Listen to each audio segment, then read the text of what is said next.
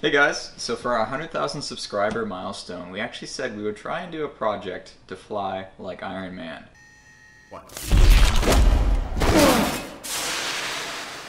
Now, as you can imagine, that's going to be a pretty expensive endeavor. So a company called Amino Apps actually sponsored it for us. And that meant we were documenting the project on their app called Maker Amino. There's a link in the description. Anyways, we're now able to upload these videos to YouTube for everyone to see. So, we'll be posting one per week for the next 2 months or so. So if you can't wait that long, don't worry, you can either download the app to watch them all right away, or if you're one of our patrons on Patreon, we've also posted all of the videos there. So sit back, relax, and enjoy watching me risk my life for your enjoyment.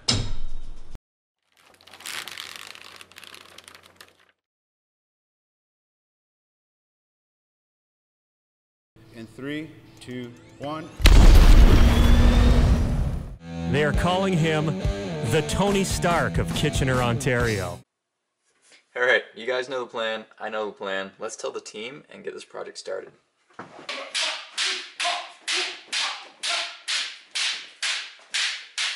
Guys!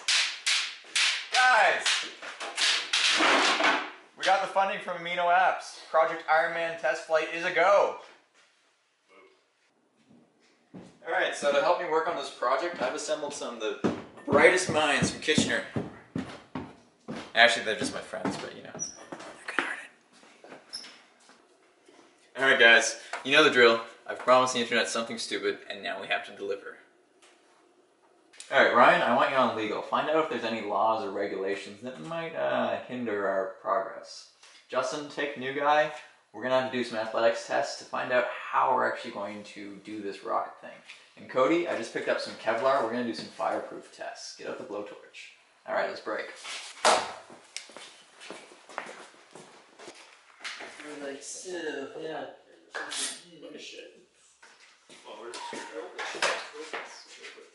What's our solution for the ceiling, boys? Is there a way we can physically remove the ceiling? Right, can we, yeah, maybe, what do you think, Cody, if we cut a hole through the ceiling?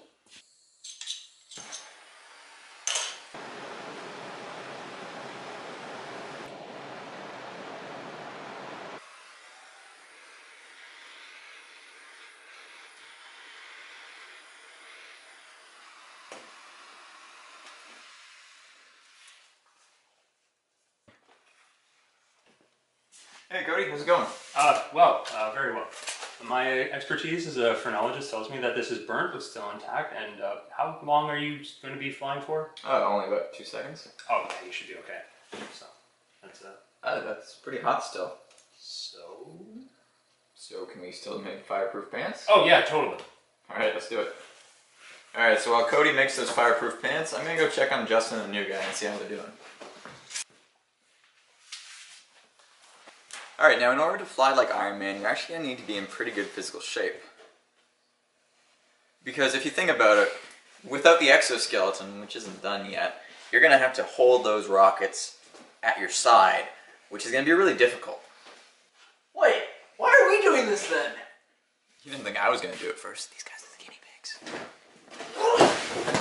Alright, so we're gonna use the rings to demonstrate stabilizer muscles because when you're holding the rocket, it's gonna be quite similar. So, are you ready, Justin? For what? Ready for what? Oh god! Now luckily, I'm an ex-gymnast, but I'm still gonna have to do quite a bit of training to prepare myself for this rocket test flight.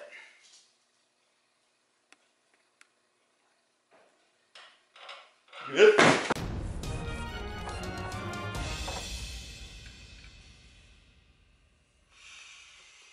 So Ryan, how's legal looking? Yeah, we're going to definitely have a problem here. The rockets that you want, we're not going to be able to get those. Why not? Well, see, the class of the rocket you're looking for is going to require a hobby license of a class that's really Whew, that was a lot of legal mumbo jumbo. Are you saying we have to be some kind of like rocket scientist in order to buy these rockets? Well, you're at least going to need to be a rocket hobbyist. So, what kind of rockets can we buy? Well, without the license, you can get a G-class rocket. G-class? Well, that's only like 10 kilograms of thrust. 8. 8. So, we'll need 10 of them? Alright, let's buy 10. 10 it is. Alright, so the tests are looking pretty good. Let's talk to our resident Scientologist, Ian, about some of the calculations we're performing to see if this rocket test is actually feasible. Ian? How's it going, buddy? Well, I've run the calculations. So here are the knowns, and with this I plotted your flight path, where you will accelerate upwards, reach a peak height of h2, and promptly fall to your death. Solving for the unknowns, we have an acceleration of 2.6 meters per second squared and a peak height of 4.76 meters. Unfortunately, real life isn't as simple.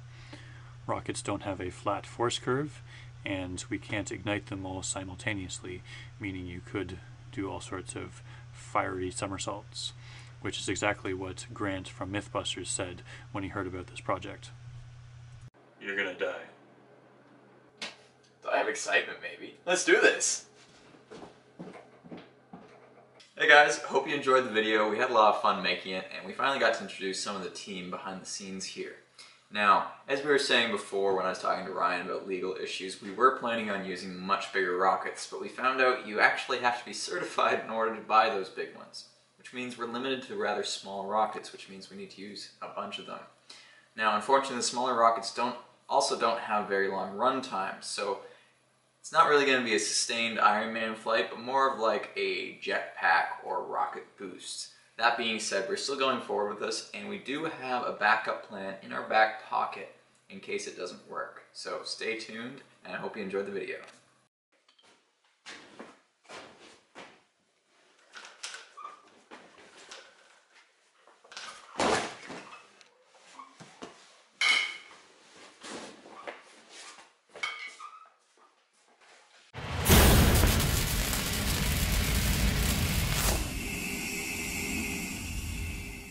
Ignition!